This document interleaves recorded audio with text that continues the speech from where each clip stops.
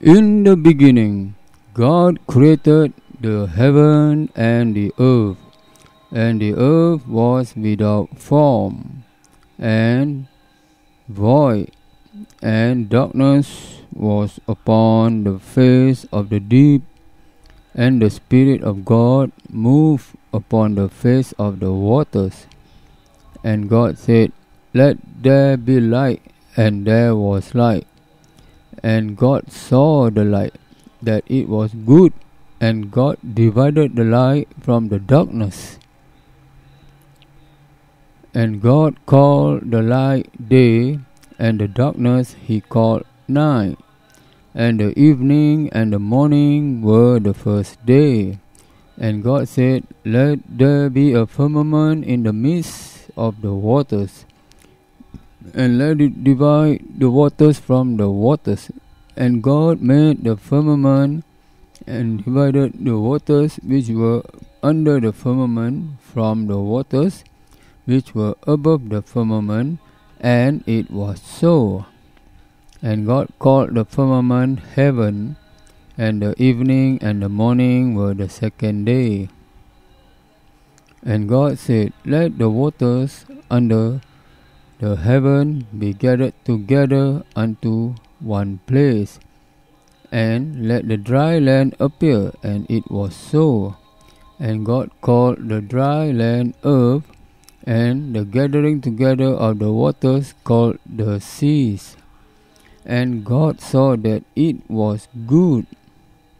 And God said, "Let the earth bring forth grass, the herb yielding seed, and the fruit tree yielding fruit after his kind, whose seed is in itself upon the earth." And it was so. And the earth brought forth grass, and herb yielding seed after his kind, and the tree yielding fruit, whose seed was in itself after his kind. And God saw that it was good. And the evening and the morning were the third day. And God said, "Let there be lights in the firmament of the heaven, to divide the day from the night, and let them be for signs, and for seasons, and for days and years. And let them be for lights in the firmament of the heaven, to give light upon the earth." And it was so. And God made two great lights, the greater light to rule the day, and the lesser light to rule the night. He made the stars also.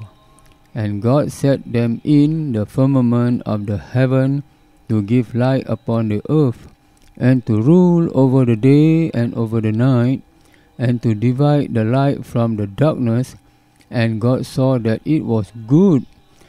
And the evening and the morning were the fourth day. And God said, "Let the waters bring forth abundantly the moving creature that had life, and fowl that may fly above the earth in the open firmament of heaven."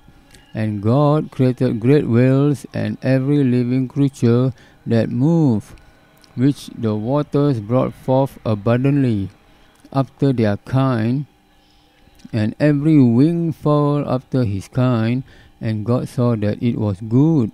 And God blessed them, saying, "Be fruitful, and multiply, and fill the waters in the seas, and let fowl multiply in the earth."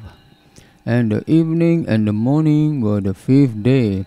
And God said, "Let the earth bring forth the living creature after his kind, cattle and creeping thing, and beasts of the earth after his kind." And it was so.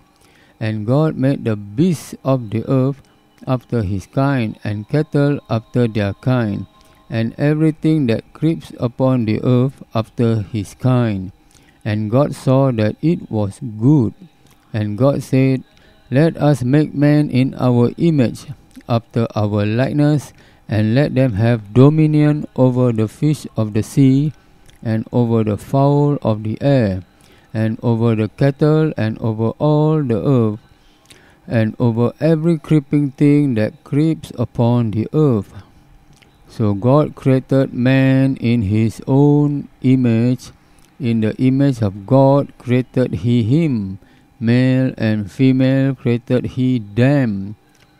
And God blessed them. And God said unto them, Be fruitful and multiply, and replenish the earth, and subdue it, and have dominion over the fish of the sea, and over the fowl of the air, and over every living thing that moveth upon the earth.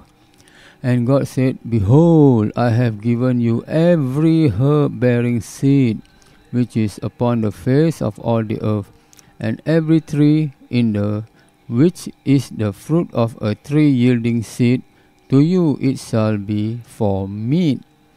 And to every beast of the earth, and to every fowl of the air, and to everything that creeps upon the earth, wherein there is life, I have given every green herb for meat. And it was so.